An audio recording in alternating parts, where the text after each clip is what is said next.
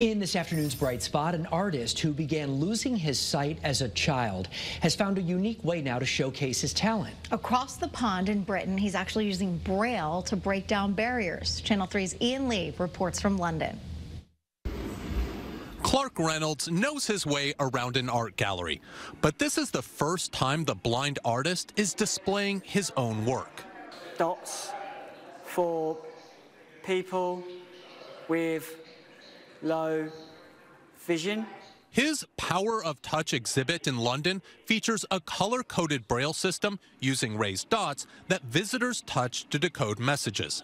Being able to touch it is really nice because you're so used to going to galleries and it's like don't touch anything. But it's not just for those with vision impairment, it's for everybody, sighted, unsighted.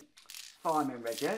Reynolds was just 6 years old when he lost sight in his right eye, and over the years, he lost the rest. When I learnt braille 3 years ago, it was like, how can I make it accessible for everyone? He's hoping to bring braille into school curriculums and change perceptions of art while breaking down stereotypes about the visually impaired. There's obviously many blind artists, in the world, but of course, how many of those are being able to be given a voice and to be recognised as a standalone artist? For the viewer to step into my shoes, please look. Reynolds encourages art lovers to try on special glasses to see what it's like to struggle with sight.